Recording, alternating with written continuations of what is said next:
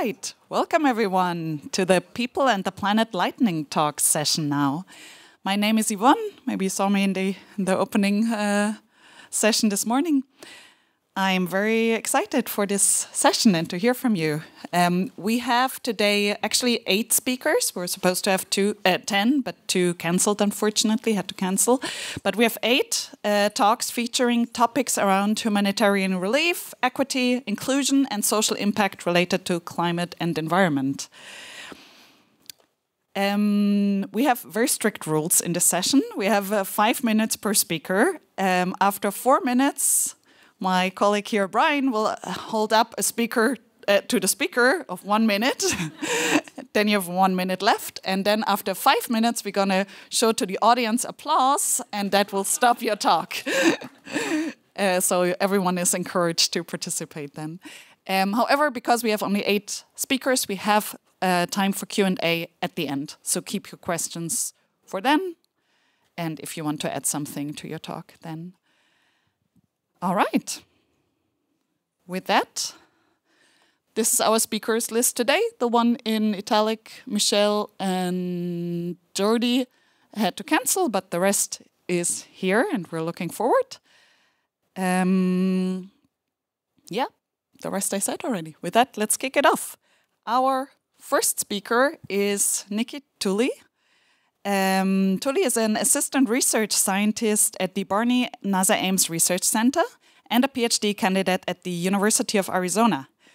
Nikki herself is a member of the Navajo Nation, an indigenous nation located in the United States Southwest, and as a member of the NASA Indigenous People Initiative, she works to foster ethical and culturally relevant space for the use of Earth observations in the indigenous communities. And with that, the floor is yours.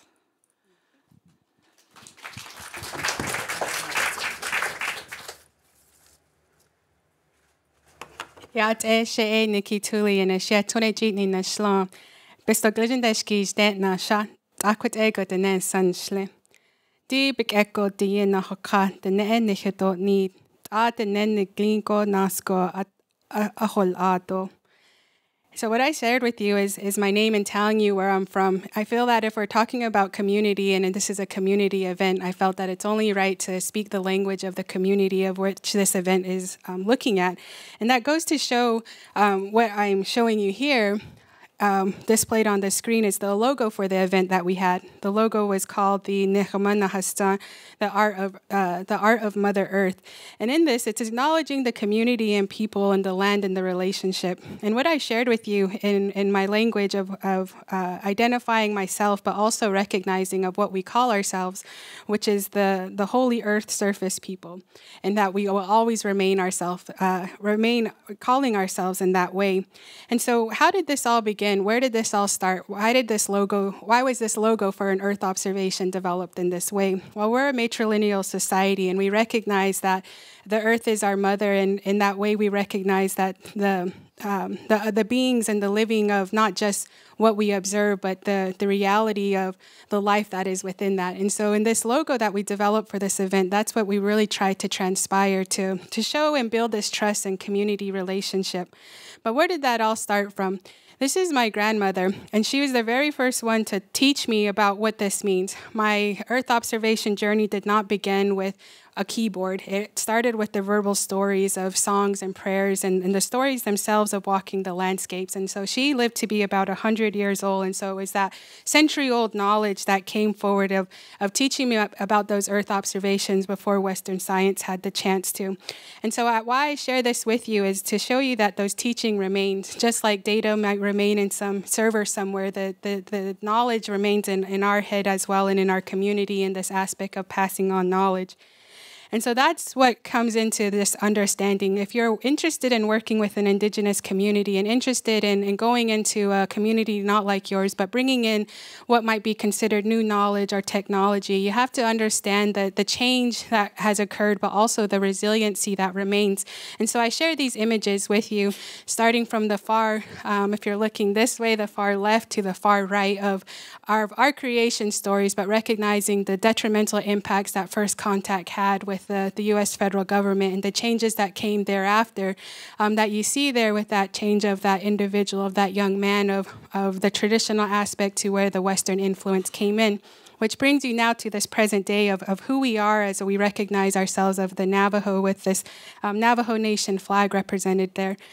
In this lightning talk of people and planet, I'm really hitting heavy on the people component, because we can oftentimes develop these really awesome tools and these really awesome data sets, but who are the people that we're interested in impacting with the tools and data that we're interested in? And so I wanted to give you a little brief insight to what the Navajo Nation looks like. The Navajo Nation is located in the south west of the United States in the states of Arizona, New Mexico, and Utah, and covers over 71,000 square kilometers, and it's the largest Native American reservation. But there is also this long legacy of people living in this area. We as the Navajo, who have lived in this area for thousands of years, and in our stories where we believe that we have always lived and where we were created, approximately there's 400,000 members in the Navajo Nation. But as you can tell, 400,000 people, those living on the reservation and off the reservation, how can we summarize what those interests are of how Earth observations can be applicable? So we went into this concept of understanding what is the community value, how can we support that? And this is where the app was developed, Nihimá, Nahasdzáán, to help us understand and how we could bring Earth observation in the area of a tool powered by Google Earth Engine. And I want to give a shout out to Justin Broughton, who really helped us convey this message in developing these Landsat composite images. And so the next step was, how are we going to get the people here? And that was by looking at the community relevance of how do we bring community together? And that was through family, food, and fun. And so recognizing that there's this transgenerational effort of passing on stories like I shared early on. So how do we create this valuing of all community members? And this was an event that was highly focused on the family structure of bringing these Earth observations to people. And so that led us to the second day of this event of what is the community saying and how do these small acts turn into big acts, and building trust through the efforts made through understanding the community work being done. And if you want to hear about part 2, come to Indigenizing Maps tomorrow.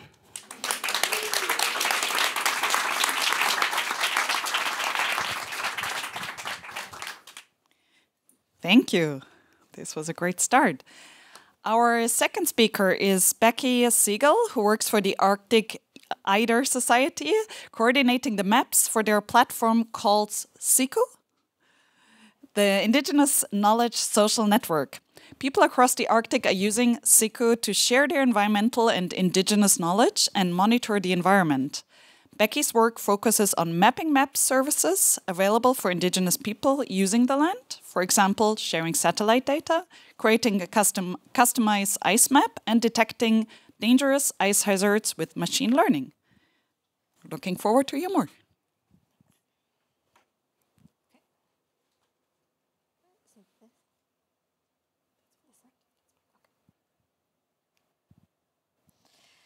Thanks. I'm here today to talk about SIKU, which is an Indigenous-driven platform created by the Arctic Eider Society. The Arctic Eider Society is based in Sanikiluq, Nunavut, and through SIKU, we work with Indigenous communities across the Canadian and international North to facilitate Indigenous self-determination in research, education, and environmental stewardship. SIKU is available as iOS and Android apps and as a web platform, and it is a tool that combines many tools into one place. SIKU is also free to use, and it's built to support Indigenous harvesters and travelers, as well as Indigenous-driven environmental monitoring projects. The image at the center of the screen here shows what the homepage of the SIKU app looks like. And so it displays a summary of your trips, observations, harvests, and more.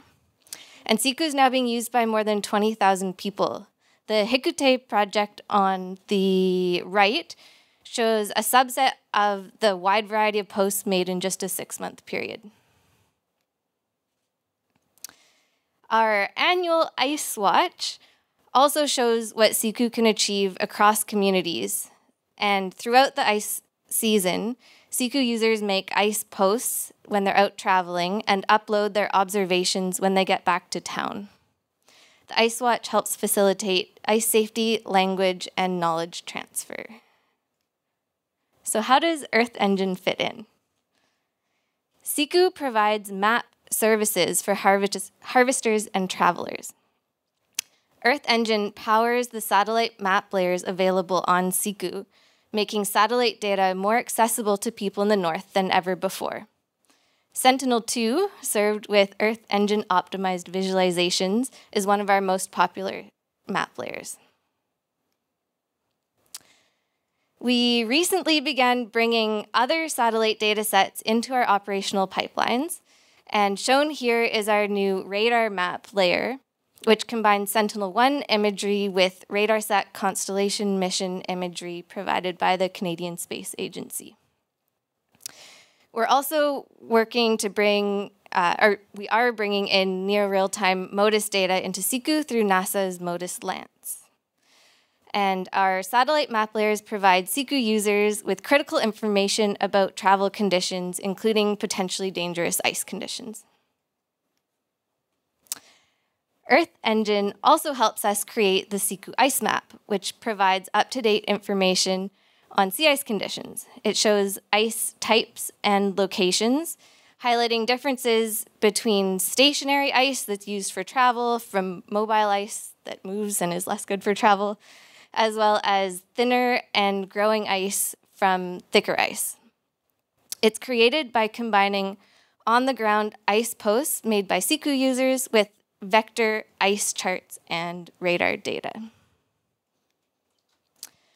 Ice posts are the best way for SIKU users to share knowledge about small, dangerous features.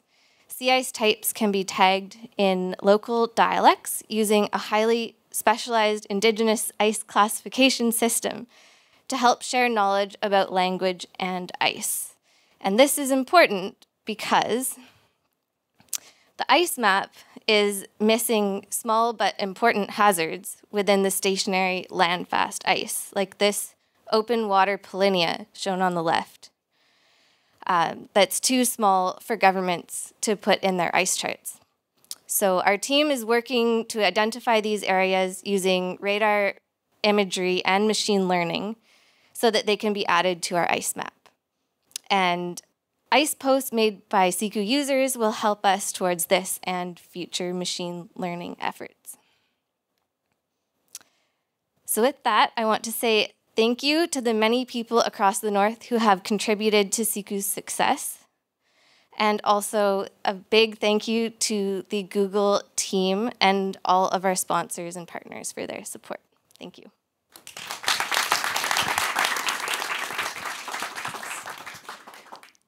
Thank you, Becky. Our third speaker is Ronadh Cox, a professor in geosciences at Williams College, Massachusetts. She researches wave impacts on rocky coasts, mega-gravel transport, and distinguishing extreme storm from tsunami deposits. She also studies how land loss affects indigenous community in coastal Louisiana. Ronadh is a fellow of the Geological Society of America and an elected member of the Royal Irish Academy and recipient of the Geological Society of America's Distinguished Service Award. She is also an honorary member of the Indigenous People of Louisiana tribe. And exactly.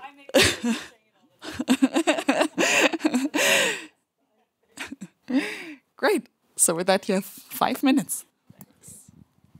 Oops, let me just, this is my timer.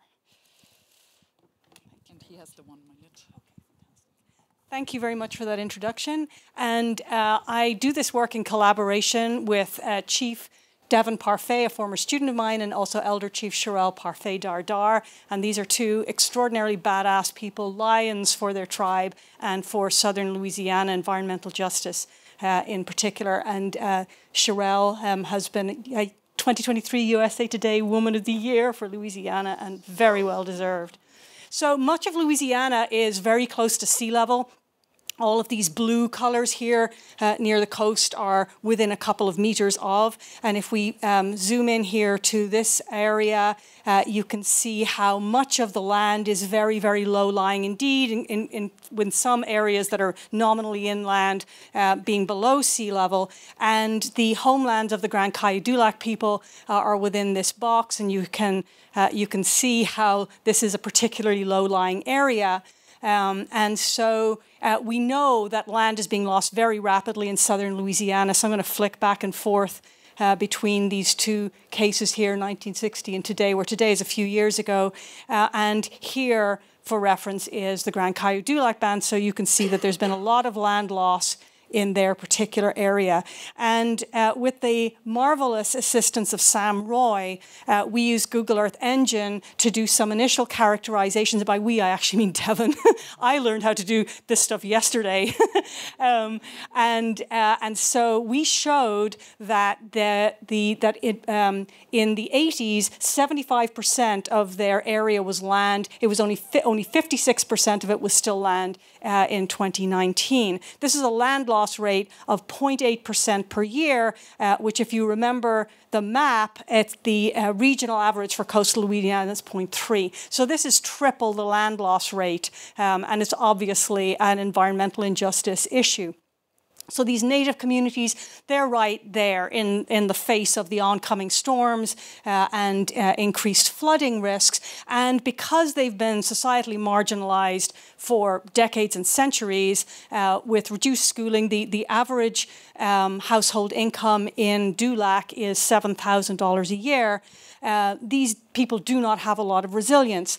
And so because they are not recognized federally as a tribe, they cannot speak to FEMA. They are reliant on state resources primarily, and they are often bottom of the list in terms of aid. And this was particularly true after Hurricane Ida a couple of years ago. And this is a very grainy picture, but this is Sherelle and Devon out protesting and raising awareness. So they are petitioning, or they're preparing to petition for federal recognition. And there's a lot of criteria they have to meet. And a very important one is the one in bold, that a substantial portion of the group inhabits a specific area or lives in a community viewed as American Indian and has done for at least the 20th century, right? And so the problem is that the members of the tribe are scattered across several communities within this southern Louisiana area. And we've shown, and this is the point of this talk, although I've got a minute and 36 seconds left, that tribal ancestors migrated away from lands historically because of land loss. A lot of the homeland right now looks like this. But in the 20th century, it was mostly land. So this is a USGS benchmark that in 1932 was right next to somebody's house. Okay, and this is all now underwater, and that oak is dead, as are these oaks that have been inundated by marshland. So this land loss means loss of your ability to create a livelihood. You can't grow a vegetable, you can't graze a cow, so you're going to leave, right? And the challenge is to find a way to convince the Bureau of Indian Affairs that this is valid. So we use the tribal genealogies in conjunction with historical records from the Bureau of Land Management to identify land holdings of tribal ancestors. This is the same as the past, but it's now in more legible script.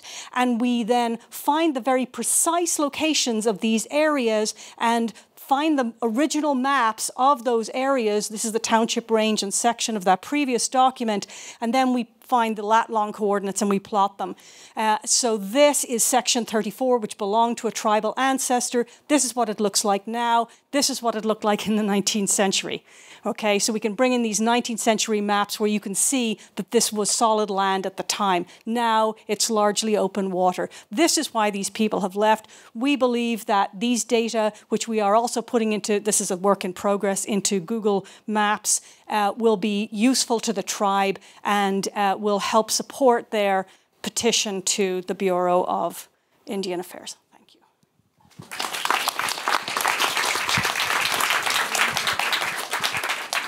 Thank you so much, Rona.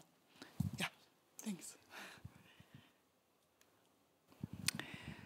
With that, our fourth speaker is Jamon van den Hoek. No, Van den Hoek, right? who is an associate professor of geography at the Oregon State University, where he leads the Conflict Ecology Lab and works at the intersection of humanitarian and conflict research, land cover, land use change, and geospatial science. He uses satellite imagery and a variety of geospatial datasets to monitor damage to cities and landscapes caused by armed conflict, and develop new approaches to map refugee movements and refugee environmental relationships and monitor long-term environmental and climate change in politically fragile context around the world.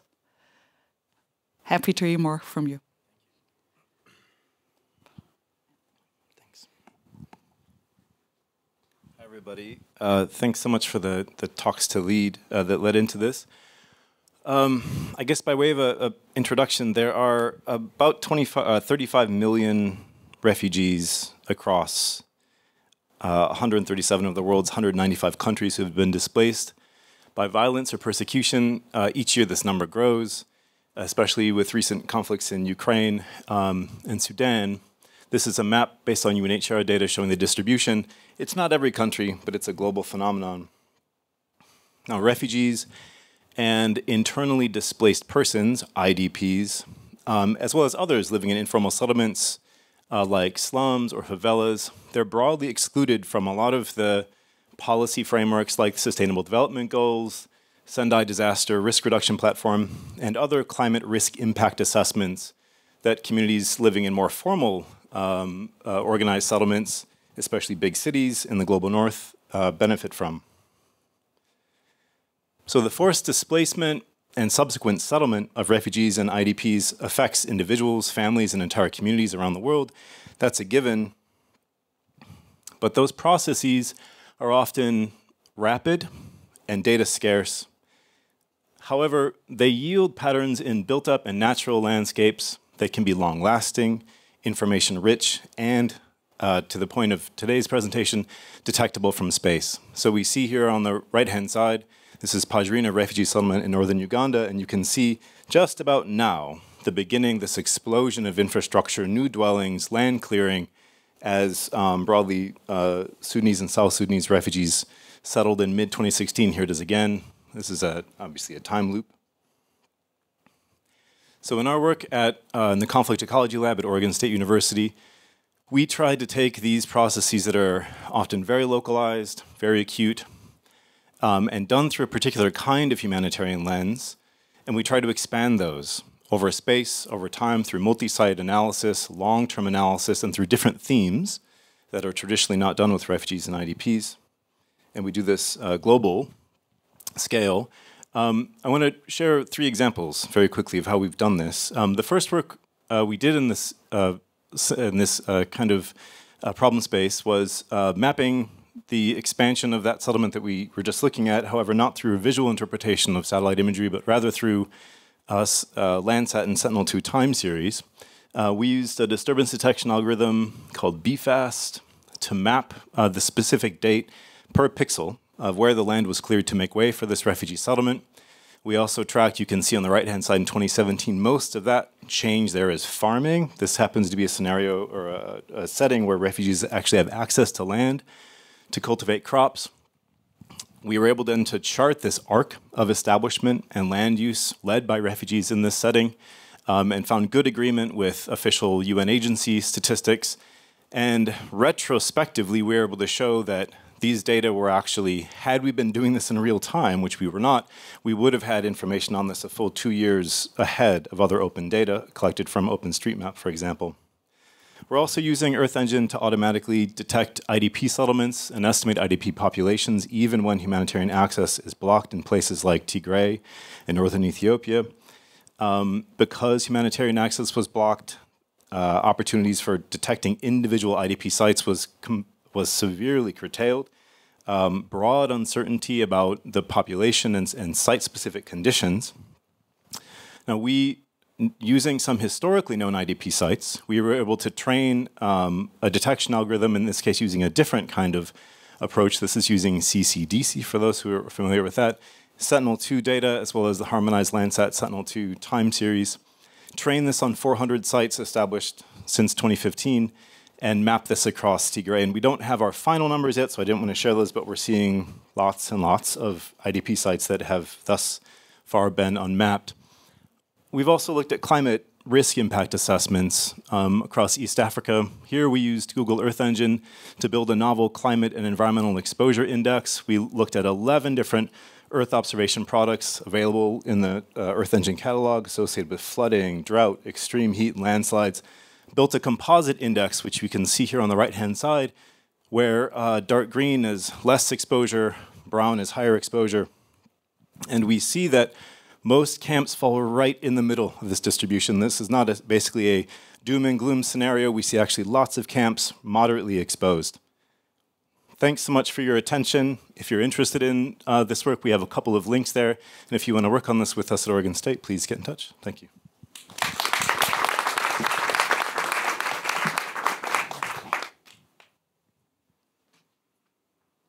Thank you, Jamon. With that, our fifth speaker is Robin Al-Haddad, who is an independent consultant at DEVRA International. She holds a Master of Legal Studies, specializing in international human rights law, and a Master of Development Practice from the University of Arizona. Robin has over 14 years of combined experience working in the field of refugee resettlement, human rights, food security, gender equality, and education. And as a 2019 National Geographic Explorer awardee, Robin served as a project leader for a project that aims to document Rohingya refugee youth's perspective on their migration experience. She's also a lead author of a manuscript documenting the process of participatory geospatial mapping with Rohingya refugees to collect their spatial narratives in migration stories. With that, looking forward to hear more. Okay, thank you. So Their World Project is a National Geographic Society funded project, and as we mentioned, it's aimed to document Rohingya refugee youth's perspective on their migration experience. So we are working with the Rohingya in refugee camps in Cox's Bazar in Bangladesh. And just as a reminder for people who may not know, the Rohingya are an ethnic stateless minority group who are from Myanmar and who have been subjected to long-standing geographical injustices and suffered many human rights violations. And they fled Myanmar in 2017 and have gone into neighboring country of Bangladesh and are currently in refugee camps in Bangladesh. So we aim to record their stories and empower them to document their own stories. So we have a team of researchers from the Human Rights Practice Program at the University of Arizona, and we're also working with a community-based NGO called Artolution. And we collaborate with the Center for Peace Studies with North-South University in Dhaka. So during participatory mapping exercises, we work with Rohingya teaching artists who work with Artolution to help us interview Rohingya youth and collect their migration stories. And we did some hands-on learning sessions in refugee camps using Google Earth Pro in July of 2022. So we also conduct some draw and tell exercises where we kind of geolocate those drawings onto the map, and we get responses about their drawings, and we use those to annotate our map and help visualize their stories. So as you might think, we are working in a refugee camp, so there are a lot of challenges. So we are working obviously in a remote area, so we have limited cellular network, limited internet connectivity. So we choose to use Google Earth Pro. It's a desktop application, and the reason we use it is because you can actually use it offline. As long as you cache the data ahead of time, you can use it offline. Additionally, Google Earth Pro has the ability to do historical imagery, and Google Earth Web doesn't have this ability. So it's particularly important to have this historical imagery for the Rohingya in their context because the Myanmar government had burned down many of their villages, and so the landscape today does not look the same as it did in 2017 when they fled. And then finally, we later transfer the data over to Google Earth web once we have, reliable internet and we want to create public awareness on refugee and migration issues. Other challenges we have are locating specific villages, and that is due to a couple of different reasons. To some extent, it has to do with the inconsistencies in spelling of place names, but also the issue is the common place names that are used by the Rohingya are quite different than the official names given to the area by the Myanmar government, and so that makes ensuring geographical locations, the accuracy a little bit difficult. So it's important to note that the Myanmar government actually removed many of the Rohingyas' village names from their official maps. So they've either removed the names altogether or they were reclassified by the government, and this happened in 2020. So this obviously impacts Google Maps as well. And one important marker of representation is through the language of place names. We know that, place names are not just labels on a map, that many linguistic minority groups, their identity is really interwoven and co-shaped by their place. And so our results from our project have indicated that participatory mapping exercises can help to lend agency to those who have suffered from geographical injustices, and it helps them process their trauma, it helps them validate their lived experiences, it empowers marginalized voices and helps provide insights to policymakers. And the map-making process itself can provide an opportunity for people to reclaim their representation, their geographical representation, and also propose alternatives to the dominant discourses that we see in official maps. And lastly, a narrative-based geovisualization also provides greater insights to policymakers as we're connecting story to place. It allows to have that critical contextualization of a person's story that makes it more understandable and help inspire change. And finally, I just wanted to leave everybody with this quote. This is from a man named Bashir Ullah, and he is a Rohingya refugee artist. And as many of us like to do, the first time you get onto Google Earth, you want to find your home. And he was the first person in our group to find his home on the map. And just as a reminder, the Rohingya at the time had not seen their home in the last 5 years. So he said, from the very beginning, the Myanmar government removed our names from the past. And since 1942, we were not allowed to do many things. We were not allowed to...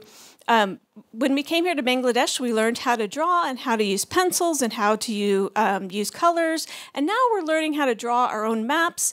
The military tried to remove our names, but now we are making our own maps so that people will know our names. And I am very happy the Myanmar government is not able to remove our names from the history because we are learning how to make maps right now. And when I see my home here, I'm crying on the inside because it's like being home again. So come find me. Thank you. Come find me after the talks if you have any questions. Thank you so much.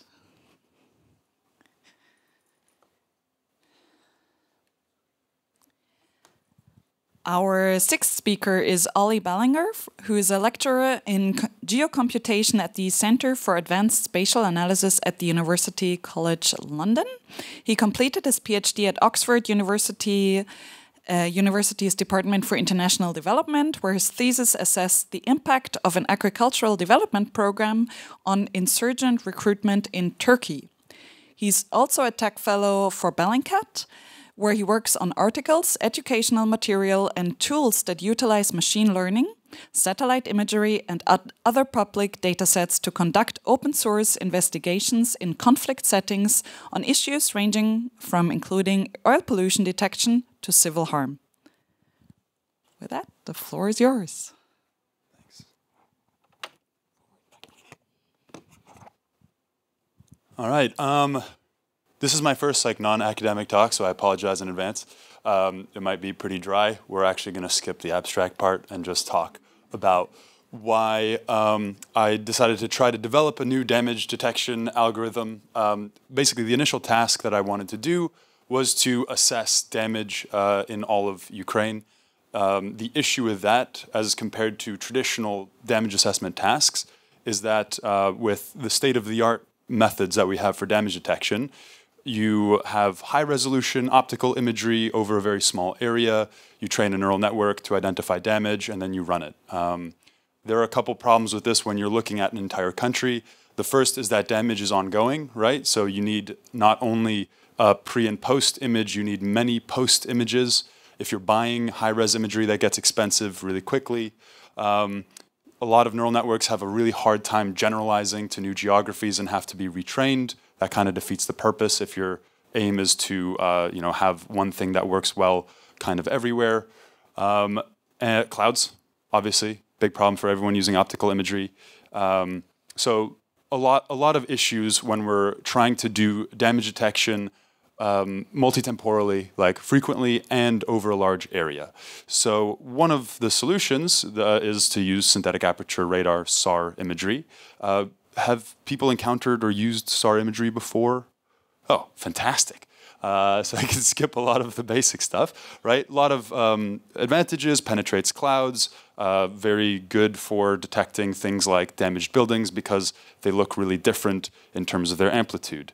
So there are already ways of doing damage detection using synthetic aperture radar imagery. One of those is, the main one is interferometry, where you look at the change in the coherence of a signal. The issue is that in Earth Engine, we do not have single-look complex data. We only have the amplitude data. And if I wanted to do coherence damage detection over the entirety of Ukraine, I would have to download all of the source images and run the computation locally. That, again, kind of defeats the purpose of trying to do damage detection for an entire country. So I decided to try to make poor man's interferometry using Google Earth Engine by applying what is basically just a t-test to the backscatter, the amplitude data that we get back from Sentinel-1. And we can fake a coherence by kind of isolating the right type of imagery and running basically an apples-to-apples comparison. So the first step is to disaggregate the imagery based on orbital paths, right? We want to compare ascending to ascending and descending to descending. We separate by polarization within that. So we want to compare VV to VV, VH to VH. And then we need to split our data into a pre- and post-event time period. And then it's just the t-test, right? So we calculate the mean of the, at each sort of, within each one of those separations that I defined earlier. We calculate the standard deviation. Then you just run a t-test on each unique combination of those three factors, and then just an absolute value average of the t-values that result from that test. So you're literally comparing the pre-event mean of the reflectance to the post-event mean of the reflectance and scaling that by the standard deviation, and you just get t-values. And the good thing about a t-value is that it has meaning, right? A t-value of 1.96, conventionally that corresponds to a 95% confidence interval, right? So if we map if we map t-values after the Beirut explosion, we can see radiating damage outwards. If we join that to the building footprints that are freely available in Earth Engine, we can get building footprint level estimates. If we look at Ukraine, we can compare in specific neighborhoods the damage to different buildings and compare them, the predicted damage, to a UNISAT data set of labeled buildings. We can then compare those building footprints to the UNISAT labels and get true positives, true negatives, false positives, and false negatives. We're doing really well on the true negatives side of things. The true positives is a little bit, is pretty good as well. I've got 30 seconds left. It works better than interferometry, and it works a hell of a lot better than recently published work that uses just log ratio. We use this in The Economist to do every building in Ukraine at many time periods using a higher confidence threshold than the one I showed you. We've got maps for all of the every major city in Ukraine, and we used it in Turkey as well, and they even combined it with housing price data in Turkey to show that the impact of the earthquake recently was higher in lower income neighborhoods than in other neighborhoods. If you're interested in more, there's a webpage for it.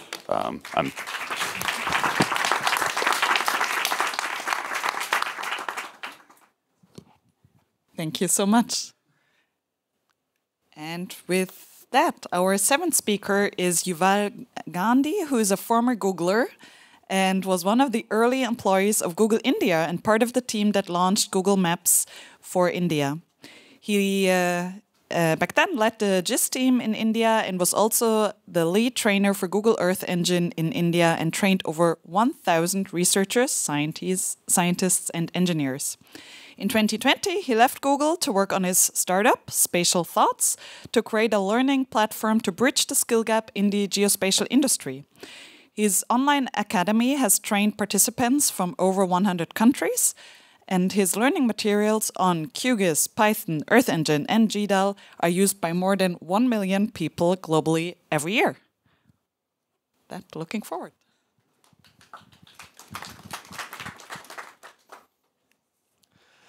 Hello, everyone. I'm an educator. I spend all my time creating content, helping people learn modern geospatial technologies.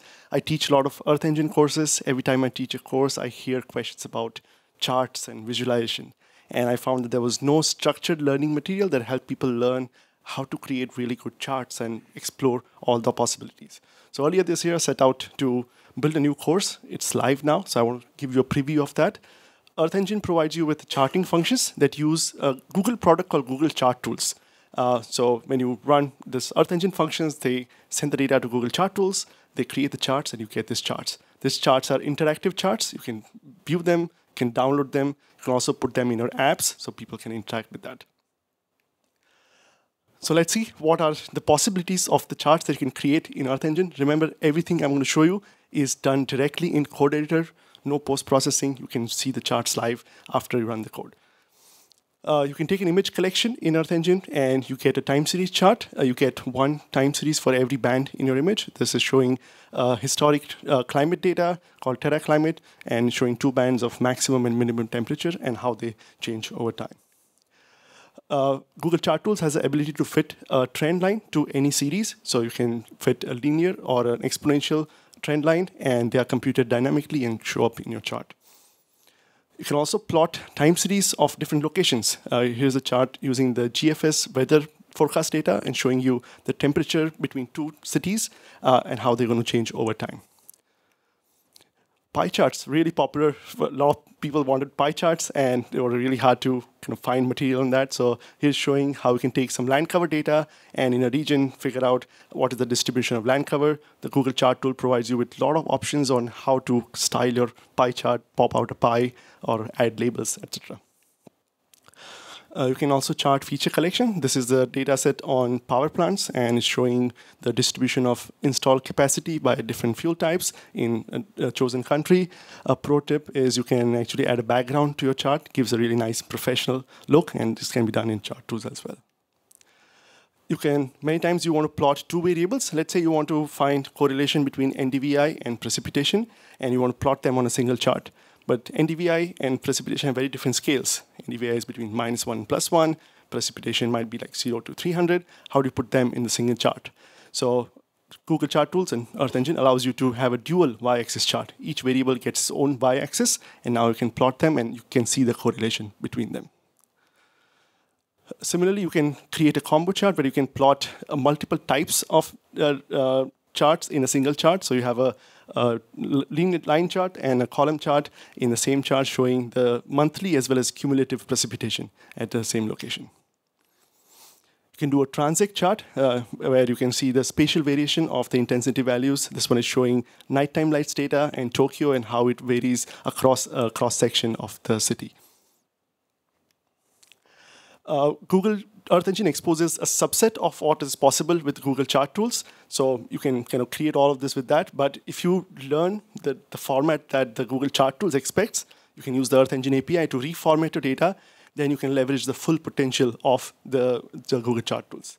You can create something like this. You can add annotations, add different colors to your bars.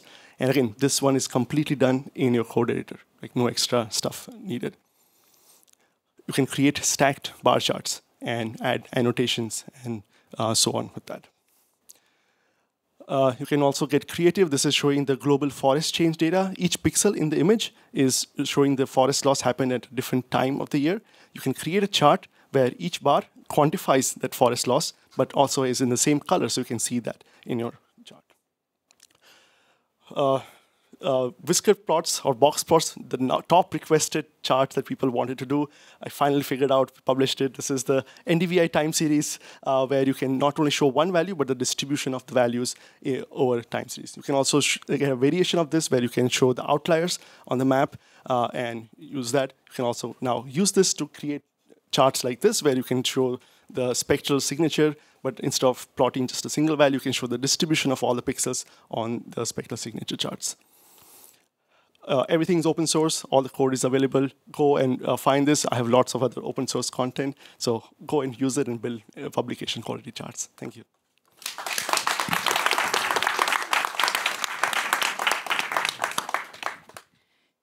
Thank you.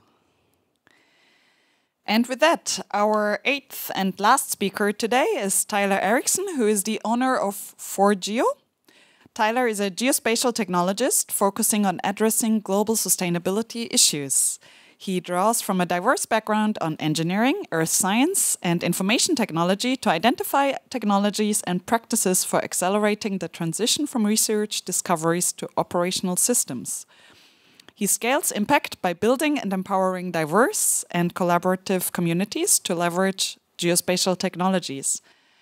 Tyler is also the former lead for Google Earth Engine Developers Relations. Looking forward to you. All right, thank you. So this is different than my normal talks. There's going to be non-technical very much. And it's not even people on the planet, it's people and people that I'll be talking about today. So I'm going to talk about collaboration and basically what you can think about, because most people do need to collaborate because things that we're trying to do are very complicated. Nobody understands how to do it all, and you got to bring people together in order to get things done. So my perspective is going to be from leading developer relations for a number of years, putting together conferences like this, trying to get people to work together. So collaboration is the act of getting people to complete a task, working together, and it can involve all kinds of two different entities. It can be people and people, people and organizations, two organizations together, and it can take many different forms. But I was collaborating with generative AI in order to come up with a slide. But I like to have very simple models. The collaboration that I'm talking about here is that you have a goal and you're trying to find somebody else that has that same goal. You try to find out if there is alignment, and coming together, working together, you can produce something that is bigger than either of you together. That's successful collaboration. Sometimes there's a little bit of an overlap, but you're going in different directions. These are ones to be a little bit wary about, this type of collaborations. These are the ones you really do want to avoid. Sometimes, though, you can have very little small collaborations that can be very effective. Like, for example, there's a little bit of overlap with me with somebody that I've met, but I know somebody else that they might be good to work with. Put them together and let them work. So it can be a little bit investment in your point, but really have large impact overall. Okay, so to evaluate a potential collaboration, it's important to know what is important to you and what is important to that person that might be in the collaboration. So how do you evaluate that? What could be important? Well, one is financial. Most people do need to eat and need some money around there. It might not be the primary driver, but you have to realize that it can be important to people. It can also change very much throughout your career or life, whether this part is important or not, and depends on whether you have basically had a startup that just got funded or not. It might change very dramatically. But financial considerations are important. You have to realize what is important to the others. Mission goals, a lot of people here are very mission driven, so if you can find good alignment in terms of a mission, that might lead to a good collaboration. Some people like to collaborate just to learn new things from other folks, so that might be the goal that they are searching for. So it's good to know whether that's important. Some people just get bored with what they do day to day and they want to find something else. So that's sometimes a lot of the collaborations we had within Google with these 20% projects. They wanted to work on things like Geo4Good' or Earth Engine because their other job was not quite as exciting.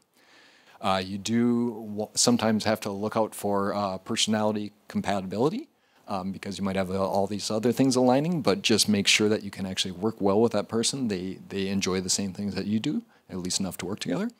And you also have to realize that people's time horizons can be very different.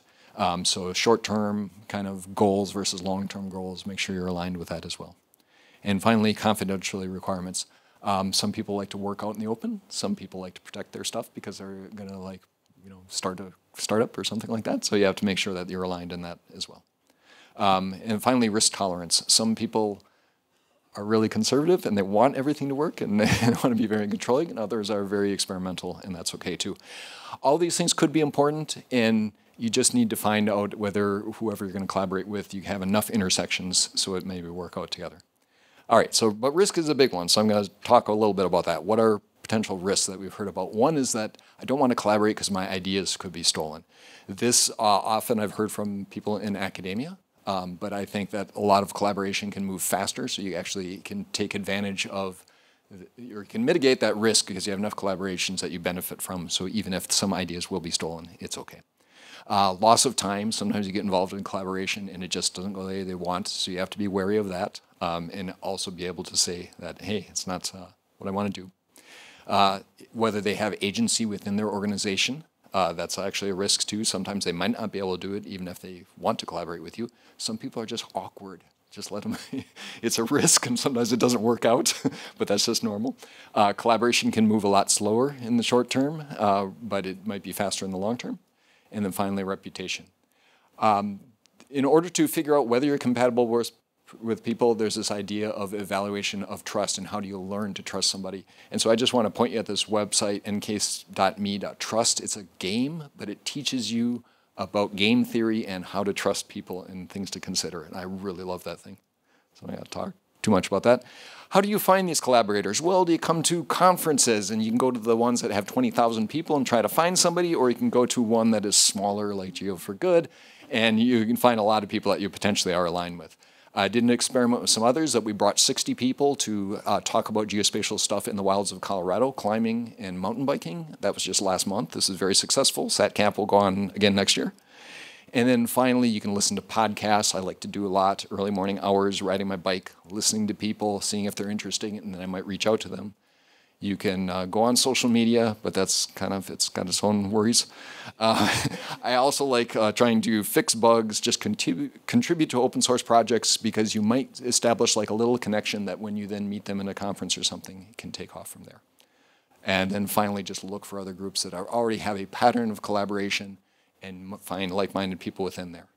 Thank you.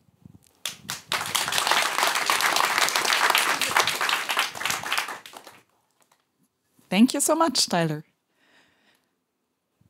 We now have about 7 minutes for Q&A. What we're going to do is that Brian has the mic for questions, and I will go to the speakers. Also, a big thank you again for the speakers. Yes. Keeping in 5 minutes. Yes, thanks, Brian. Maybe the worst job, having to interrupt people. So. All right. There's a question there. Yeah, thank you for the great presentation. This is a question for you and maybe other of the talks, and that's something that was mentioned in an earlier session today. I was wondering if you consider, and I'm sure you do, but how you consider the ethic of sharing data about personal properties that has been damaged, and the people who are behind these houses and behind these properties that have been damaged. Is it something that you are thinking about, and how do you approach that potentially touchy subject? Yeah, it's difficult, and this is a question across all humanitarian spaces, where it's like, how do you balance? Oh, sorry, yeah.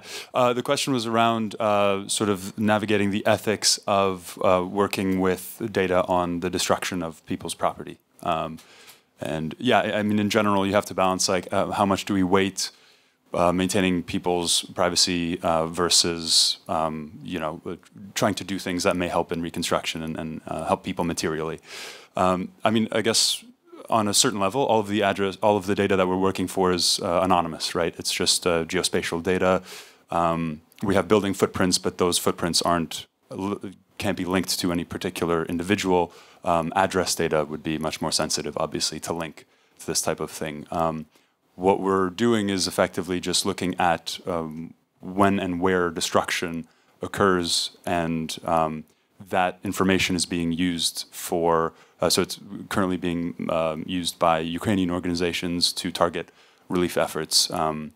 And yeah, I mean, it's a touchy subject, but the project doesn't involve any personal data. And I think the benefits that we envision for this are trying to be able to direct resources for reconstruction. So as we're weighing privacy versus material impact, I think we sort of lean towards material impact. Thanks. Is there another question? Or anybody in the other room that we can't see, if you want to just knock on the door.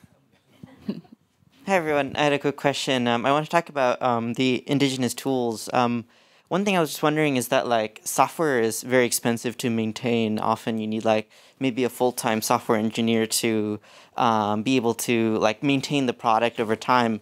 I was wondering, like, how do you deal with, like, the maintenance of those software tools?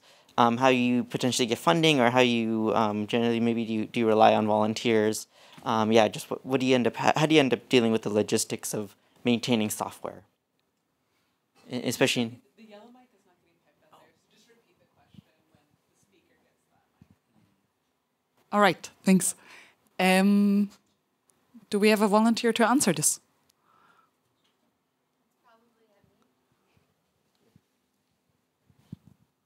Thanks. Okay, so your question is about when we have tools for Indigenous communities, it's very expensive to develop and maintain software. How do we fund that? So the Arctic Eider Society is a Canadian registered charity, and most of our funding is from grants and like funding applications that we apply to and are given money for. And so that's how we're able to provide the app for free for anybody who is interested in using it, who agrees to the terms and conditions around Indigenous data sovereignty and privacy. So that is essentially the structure that we're working on. I think there's been some private donations in the past, but mainly it's government and nonprofit grants that we apply for. And it's really important to have an organization like ours, I think, maintaining software, because it is really impossible for a lot of organizations to put in that effort, and every time there's an app update, to update your tools. So that's something that we try and provide as a service. Do you have full-time software engineers working on it? Do you have volunteers? How did you do that? Yeah, so we have a team of people. I'll just ask again. So do you have full-time engineers working in the organization, or do you have volunteers? Like, how do you manage actual? We're a small team, but we have a number of developers that work with us and for us, and so we have a team that is consistent, and they do a great job.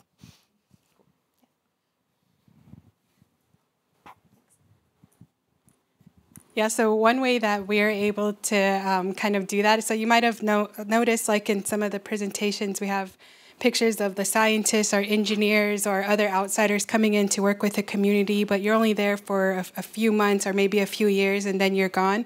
One way that this is kind of different in my case is that when you develop those people in those pictures from the communities as part of the tool development, you get a kind of a different take on it. And so as being, like, I presented on work being done in my home community, and so you can tell that I'm not going anywhere. I'm going to always live there. I'm always going to be in that community. So you start thinking about building that concept of empowering the community. If this Earth observation or these tools are relevant, how are you going to find ways to pay for this tool? And so that's really the goal and the insight that we have now. Of course, we've had some hiccups along the way. I work with a federal agency, and so you're in the business of developing, but not in the business of O&M. And so we've learned that if you take that opportunity to empower the communities, to work with the communities, to get the buy-in to where they see the relevance of it, you're going to get that shift of change of especially in the area of Indigenous communities, to where they'll feel the necessity to fund these types of tools to become one of the those who are going to participate in the O&M. And I feel like that could be one way to kind of shift that change of where you're not looking for outside support, but that support is coming from the inside out. And that's one thing that we've started to change. And but right now, like I really enjoyed Tyler's presentation, because that collaborating point really comes into play too, while you're kind of shifting these changes that do take time to kind of develop a different narrative when doing these types of tool development in communities. Thank you. We are running out of time, so I would encourage everyone, if you have more questions, to approach the individual speakers now in the 15 minutes break, or in the networking session that we have at 4:15, right after the break. Before we thank the speakers, I just want to say I'm very, very impressed by everyone's work. It's really, it touches me what you guys are doing. Keep on doing great work. Thank you all.